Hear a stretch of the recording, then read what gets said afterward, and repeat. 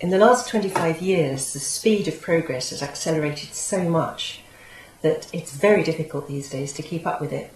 It seems somehow as though it might be impossible to detoxify childhood, to find the right circumstances in a 21st century world to make sure that kids are okay. And I fear that people quite often grow despondent.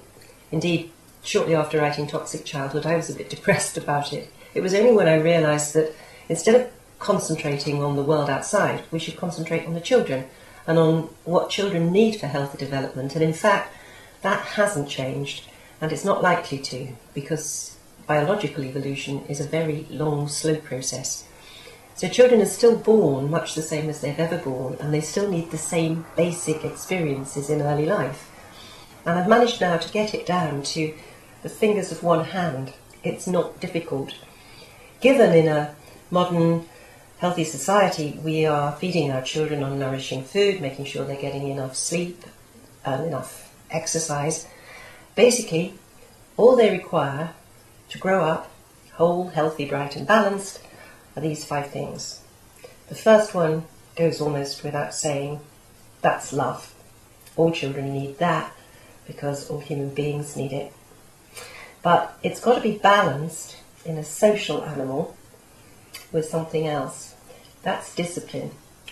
If you're going to live with other people, you've got to know how to behave, to know the ropes, to be able to accept boundaries and abide by them. So grown-ups, the responsible people in children's lives, particularly parents, have got to balance warmth and firmness. And that's very difficult in a consumerist society which is telling us love is the same as indulgence. And instead of giving your children boundaries, you should just protect them within an inch of their lives. Love and discipline, not indulgence and overprotection. And indeed, the middle finger, the one that makes children free to grow up whole, that one is something which we can't give them, not personally. They've got to take it for themselves. That's play, the sort of usually outdoor, loosely supervised play that children have enjoyed throughout the millennia, since time immemorial, but that's getting more and more difficult to provide in a world where we're told to be frightened all the time.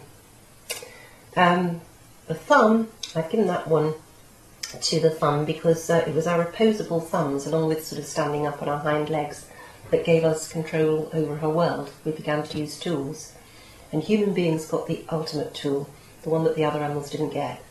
That's language. And it's very close to love. It comes from the communication between parent and child right from the moment they're born, and the opportunities for kids to talk, not communicate electronically, but really talk and learn all the communication skills, body language, facial expression, tone of voice, which come from a whole childhood full of real life interaction with real life human beings. And then the final one, well, I've given that to the pinky. It's the least important, really, of all 4. That's education. In fact, it's next to discipline, because it's beginning to discipline your brain. But I'm afraid that education is not going to happen unless we've got the first 4. And those 4 are not something you learn in school. They're called, not taught, from children's real life interactions with the real world and real people. They are the result of a 4-letter word, care. And care is in many ways much more important than education, because it's the basis upon which education can be built.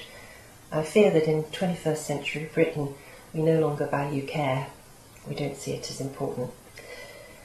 I think the other message about the 5 fingers, the 5 important quality things that children need, is that they're all free.